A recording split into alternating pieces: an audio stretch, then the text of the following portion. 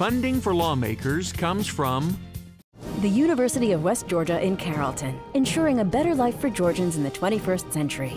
More than 100 programs of study prepare students for successful careers in the critical professions of education and nursing, as well as business and the liberal arts. The Georgia Chamber of Commerce, the voice of Georgia's business community, over 4,000 members strong, working with lawmakers for over 90 years to make sure that our state remains a place where companies thrive. and by supporters of Georgia Public Broadcasting. Thank you.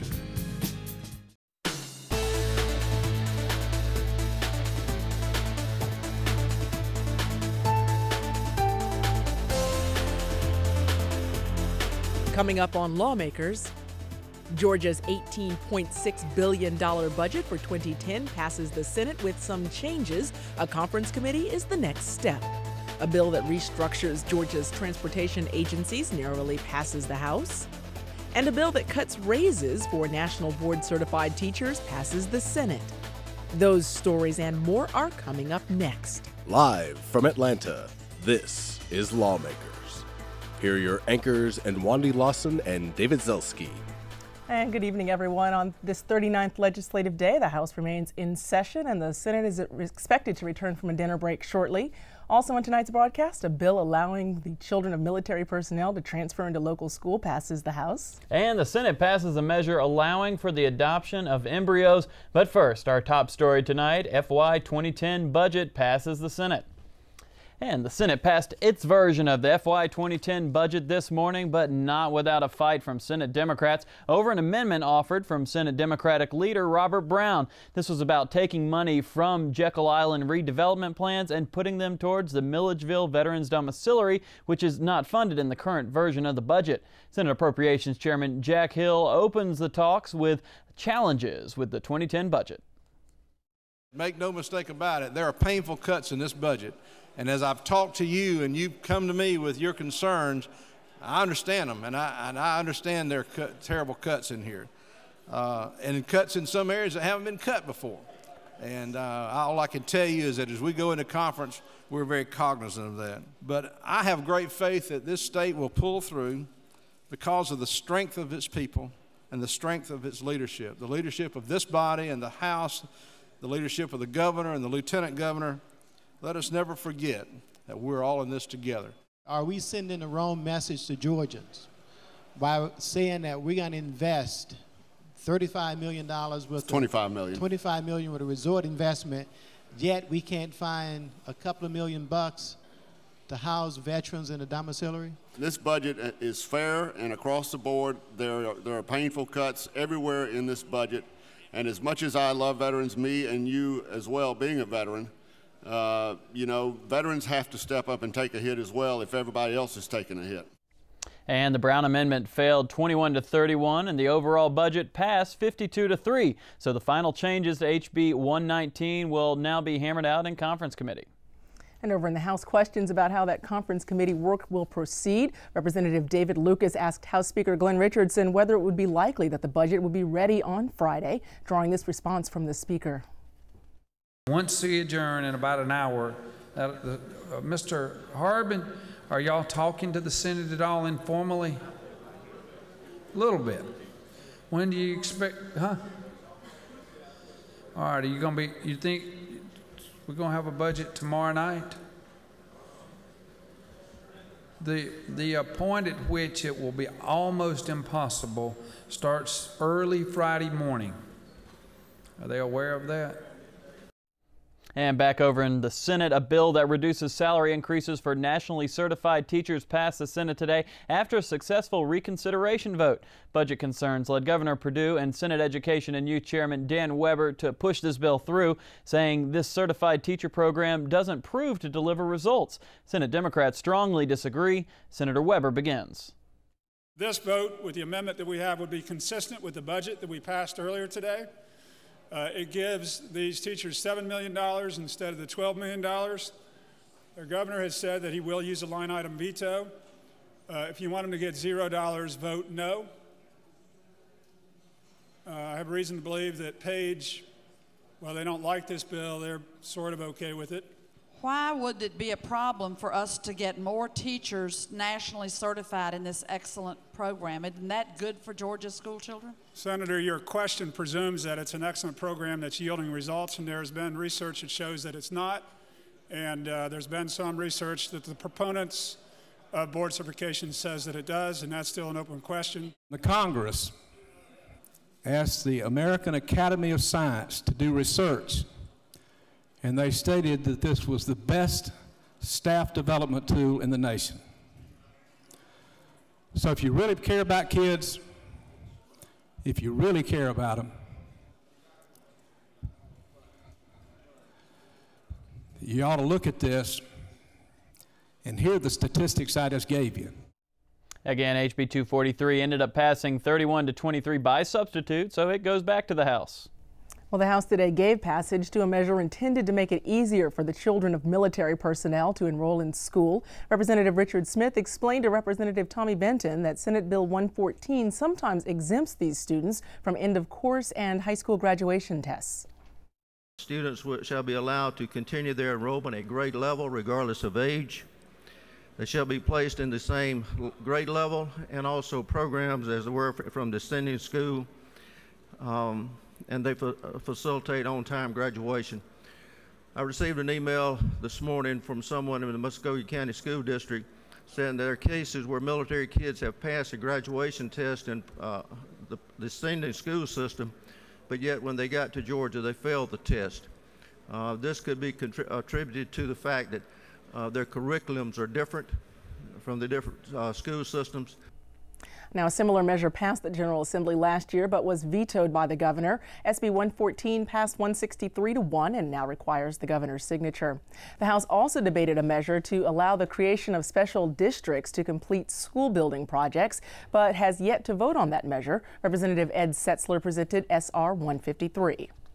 We're talking about public schools and only public schools. And we're talking about a district that the voters within the district would choose if they needed additional educational infrastructure within said district, could choose by referendum and by the unanimous consent of those members of the legislature that support that district, could put a proposition on the ballot to tax additional millage that is not affected by that constitutional cap, correct? Just like I would offer the gentleman, the constitutional cap for millage to support operations does not affect bonded indebtedness or does not affect a sales tax splost that many of us have in our districts with respect to building capital. And by a vote of 108-52, the House decided to lay that measure on the table, and at this hour it has not been revived for a vote. Well, other than the budget, the other dominant issue under the Gold Dome this session has undoubtedly been transportation. Today, the House considered its version of the governor's plan to restructure Georgia's transportation agencies. Lawmakers' Valerie Edwards has been covering transportation all session long. Valerie, what happened today? Indeed, and Wandy, thank you very much. Senate Bill 200 is perhaps best known as legislation backed by the governor, which would have created a new state transportation authority. When the governor unveiled the measure, he conditioned signing any new transportation funding on getting SB 200. Well, the House amended the bill, taking out some of what the governor wanted, including creating that new transportation agency and selection of DOT board members. One thing which remained intact, the $2 billion plus DOT budget becomes subject to the appropriations process.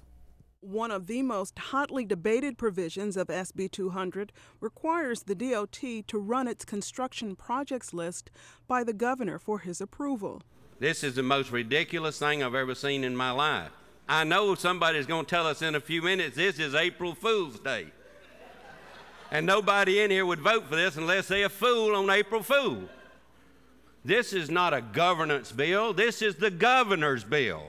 This substitute is worse than the original bill that was introduced because this destroys the Department of Transportation by turning it into a mega bureaucracy. Then you've got two groups you've got to be concerned about.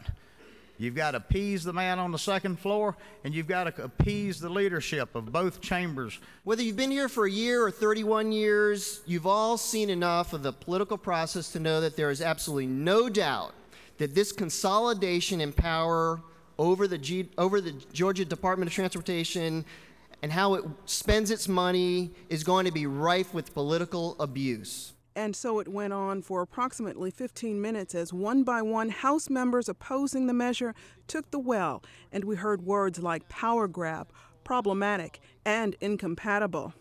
And then it was time to hear from supporters of the measure. The power of appropriation is the most powerful means of taking care of something there is. This body in the Georgia Constitution has the ability to appropriate revenue, and that body over there wants it so bad they'd love for us to rewrite the Constitution, but we're not. But the one thing we do not have the power to appropriate is the billions of dollars in this state that gets to be put on the roads of this state for our citizens to travel on. And who do you think they call when they have a problem with their roads? The bill was one vote shy of the needed constitutional majority, leaving Speaker Richardson to cast the tie-breaking vote. The House vote today on Senate Bill 200 was 90 to 84. Changes in the House version sends SB 200 back to the Senate, but we've been informed that at this hour a conference committee is meeting right now to hammer out the final details. And Wandy? Well, I guess we'll find out by Friday what they decide. Yes, indeed. All right, thanks for that report, Valerie. Thank you, Wandy. Well, one of last year's key issues was water management and creating new reservoirs in Georgia. However, Part 2 of the Reservoir Initiative, HB 406, hit a speed bump today in the Senate. Senate Natural Resource and Environment Chair Ross Tollison explains the role of this bill and is followed by Senator Kasim Reed, who offers an amendment that aims to protect certain Metro Atlanta water sources. This bill just allows for a regional reservoir to be built, and that way it won't interfere with the, service delivery agreements. Service delivery agreements are not something that are rigid and frozen forever. Those are things that can change, and as we look at the northern half of this state especially, and all the water challenges that the city of Atlanta has and other areas in this region, we're going to need to build reservoirs that are going to cross some service delivery regions as far as delivering water. I know that Atlanta has a tough time in the legislature oftentimes, but on the issue of cleaning up our water and not polluting our downstream neighbors, we have really turned the page in the last 4 years with the help of this body on stopping that bad behavior that hurt our neighbors. Please don't pass this legislation without amendment number 2, which will allow us to continue to invest in this system and keep us from polluting our downstream neighbors. We have no problems with reservoirs. I supported the legislation regarding reservoirs, but this specific reservoir will damage the City of Atlanta's water and sewer initiative and place our downstream partners in jeopardy. Mr. President, it's not true that a vote against HB 406 will allow Atlanta to continue to keep its water clean and avoid damaging our downstream neighbors' water. Other senators would probably say we want to capture more water on Georgia soil instead of letting it go to Alabama and Florida to feed the mussels. And the Reed Amendment failed 25 to 29, but as you just saw, House Bill 406 also failed 28 to 26, not receiving the majority vote needed. The Senate then voted to reconsider their action, so with another legislative day left, final passage of HB 406 remains a possibility. Well, the House today agrees to notify the victims of crimes when the perpetrator is released, even when that perpetrator is a juvenile. Representative Donna Sheldon said that SB 246 was inspired by one of her constituents. This bill came about because one of my constituents, whose teenage daughter was at home alone, had a stalker came to her house, and it was a young juvenile, had a knife, broke in the house, and her dad was able to get there, and the police, and they came and arrested this juvenile, locked him up for 90 days, and he was released from YDC. And after he was released, within 8 hours, he was back at my constituent's home, this young girl, with a gun. SB 246 passed without opposition. Changes made by the House send that measure back to the Senate. The House also voted to make juvenile court deprivation cases open to the public. Representative Matt Ramsey presented SB 207. We read about a case over in Augusta that there was this little girl who had been abused, and the case and the child advocate recommended to DFACS and the judge not to allow this child to be sent back to their family. They heard from their extended family. They heard from members of the community, do not send this child back to their home because there's going to be more abuse. Well, the judge ignored the advice of the child advocate, ignored the advice of the community. The DFACS worker ignored the advice of the child advocate, ignored the advice of the community. They sent the child back to the home, and the child was almost beaten to death. SB 207 passed 152 to 10. Changes made in committee by the House send that bill back to the Senate as well. Legislation dealing with the definition and redevelopment powers of tax allocation districts passed the Senate today. However, this local redevelopment tool, known as TADS, came under fire from several senators who were confused by the definition of blight being used within the bill and whether HB 63 expands the powers of eminent domain. Senator Don Balfour answers a few questions from Senators Jeff Chapman and Vincent Fort. Is it fair to say that the local government and initiating a TAD and supporting a TAD would be in a position to use the power of eminent domain having this definition of blight? No, because this definition of blight has to do with deciding what a TAD is. There's a definition of I keep on using the wrong term. There's a definition of blight that has to do with eminent domain, and to be honest with you, I wish they used a different word besides blighted and stressed areas, but they used a similar word. There are two definitions, but they have to do with two different things. This definition has to do with defining what a TAD is. That definition has to do with deciding if you can eminent domain a piece of property or not. Couldn't it be true that this definition would cover areas in the city that we would at first glance not consider to be blighted? If you're talking about the city of Atlanta, the city would have to agree to that, and the school system would have to agree with that. If we're talking about a county, the county school system, you still have to get the approval of both the city government, if it's a city, the county government, if it's a county, and the school system's government to agree to do it anyhow. And after several amendments attempting to gut this bill failed, HB 63 ended up passing 48 to 6 and now goes back to the House for their approval. Well, the Senate passed a bill this afternoon that would allow the adoption of embryos in Georgia. Lawmakers Brittany Evans has the details. With a vote of 45 to 9, the Option of Adoption Act sailed through the Senate. Today on the floor, the bill's Senate sponsor David Schaefer explained HB 388. Georgia state law actually does not recognize the adoption of embryos. In fact, under Georgia state law, a mother cannot give up her child for adoption until after that child has been born. What this bill will do is create a procedure for adopting embryos so that the biological and adoptive parents will have certainty as to the parentage of that child and give certainty to the families and to the children as well. Senator Seth Harp also spoke out in support of the bill. It's been a long time coming, but we're gradually evolving and forming some law in this very sensitive area of in vitro fertilization and all of the other areas in there. I think this is a step in the right direction. The bill received criticism in the House, with members saying that there was no need for the procedure, but no one spoke in opposition in the Senate well. Again, HB 388 passed the Senate by committee substitute with a vote of 45 to 9. It now goes back to the House. Reporting for Lawmakers, I'm Brittany Evans. And the perennial debate that pits the State Garden Club against those who want to clear-cut trees around billboards ended today with the House voting down Senate Bill 164. When we allow the trimming and when we allow this new process, jobs, taxes, sales taxes on the material, income taxes to the citizens and the workers pay, a benefit to our communities as we draw in right now in this time that we're going through from a very stressful time in our economy, bring in folks off the interstates, off the byways to come in and do business with our local folks. Let me just say to you, as a good State Farm agent, I like billboards because my face is on one.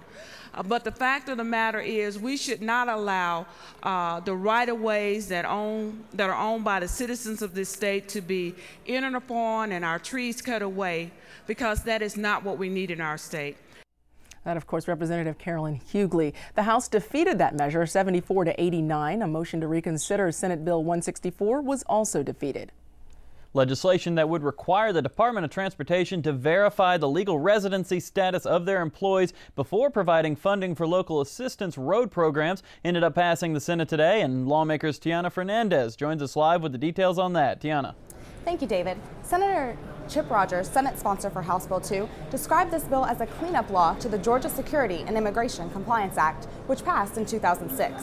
While HB 2 works on enforcing this previous legislation, several senators stood in opposition to another section of the bill relating to county jails. You're going to require the jailers to determine the nationality of every inmate in a city or county jail in the state of Georgia, no matter what the crime or the amount of time in which they're determined. Senator George Hook spoke against the bill and questioned Senator Rogers to make sure he had a clear understanding of what the bill was requiring from local jailers. Senator Chip Rogers responded by explaining the reasoning behind this portion of the bill. That's not me doing that. Actually is a 1967 treaty that the United States entered to. It's Article 36 of the Vienna Convention on Consular Relations, which already requires us to do so. So this is a practice that we're already required to do. After Senator Rogers' explanation, Senator Nan Orrick expressed her concern with his reasoning. Should we be putting this law on the books on the claim that it's tied to the Vienna Convention on Consular Relations when that's not U.S. law? And that's your argument, is it not, for putting this on the books? Senator Jack Murphy ended the debate by explaining what he believed was the real purpose behind the bill. This bill helps the law enforcement agencies and helps the municipalities and helps us to get them to move forward on laws that we've already passed. And the bill passed with a close vote of 30-17 by committee substitute and will now move back to the House. Reporting live, I'm Tiana Fernandez for Lawmakers. Thanks so much, Tiana.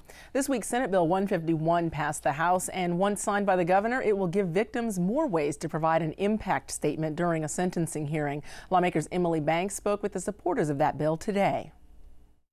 When Judge Roland Barnes was murdered in the 2005 Fulton County Courthouse shooting, his wife Claudia Barnes testified during Brian Nichols' sentencing hearing. She had to provide a written copy of her statement beforehand and was prohibited from showing any emotion during her testimony. Claudia Barnes talks about her experience. This is probably the worst thing anyone could ever go through in their entire life. And to not be able to show any emotion at all is just ridiculous that we can't. I mean, it's for your spouse or your child, no matter who it is, to be murdered, and it's not like they've been sick and they're going to get well, you know, they're just not here anymore. And to not be able to say anything that would bring about any emotion is just not plausible. Most significantly, Senate Bill 151 would allow for victims to offer a pre-recorded audio or video statement. Supporters, including Wayne and Linda Brown, whose daughter was murdered, say this will help crime victims exercise their right to be heard. Victims, when they're murdered, they are silenced. But as her parents, as our daughter Lori Brown, as her parents, we have tried not to let that happen. And this won't help us, but it will help the others that follow in our footsteps. Supporters and other family members of murder victims thank the General Assembly today for the bill's successful passage. Reporting for Lawmakers, I'm Emily Banks. Senate Bill 151 passed both the Senate and the House overwhelmingly and now goes to the governor. State Insurance Commissioner John Oxendine expressed concern today over the proposed elimination of funding for his agency's Consumer Services Division in the 2010 state budget. Commissioner Oxendine explains why he objects to transferring funding to the Governor's Office of Consumer Affairs. However, that agency does not have expertise with insurance problems. They also do not have the legal authority to address insurance problems.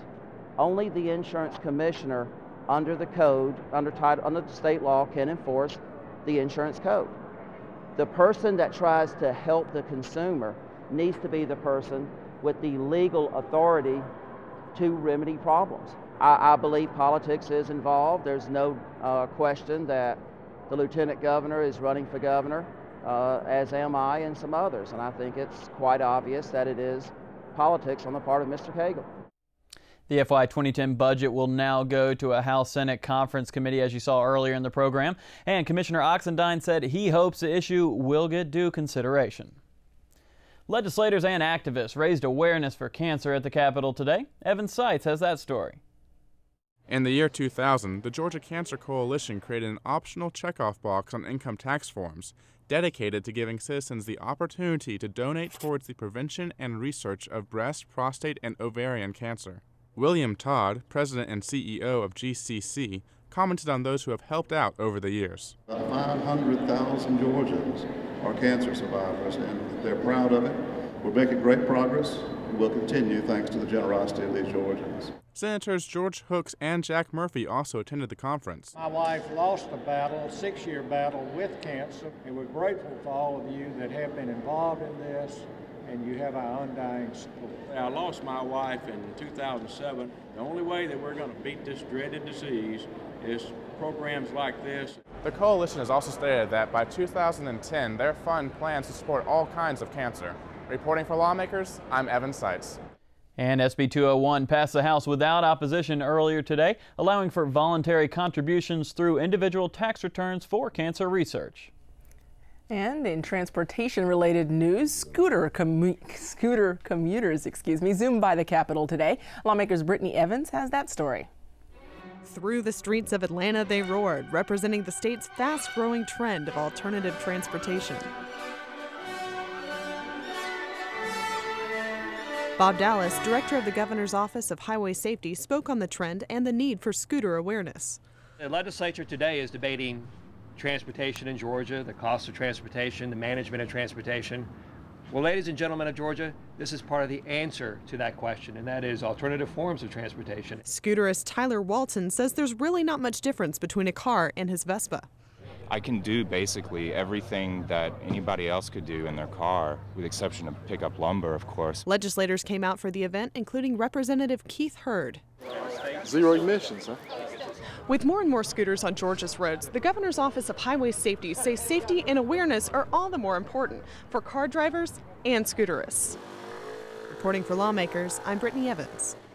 And just as a reminder, the final legislative day for the 2009 session of the Georgia General Assembly is this Friday, April 3rd. We hope you will join us. Lawmakers Friday at 7 p.m. for our regular program, and also at 11 p.m. for our Sine Die special. And because the General Assembly is in recess tomorrow, Lawmakers returns for our last program this season on Friday, again April 3rd at 7 p.m. And if you have missed any part of this Lawmakers broadcast, tune in tomorrow morning at 5:30 a.m. when Lawmakers repeats here on GPB television. You can also see this episode of Lawmakers at 7 a.m. on GPB Knowledge. And keep up with all of the action under the Gold Dome daily on your local GPB radio station during Morning Edition, All Things Considered, and Georgia Gazette.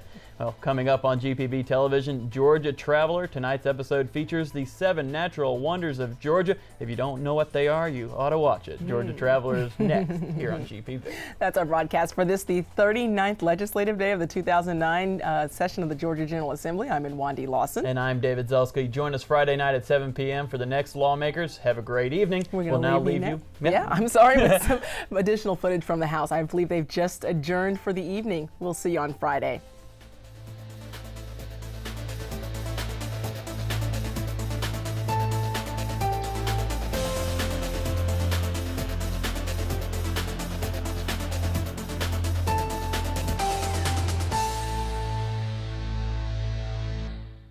This has been a production of Georgia Public Broadcasting.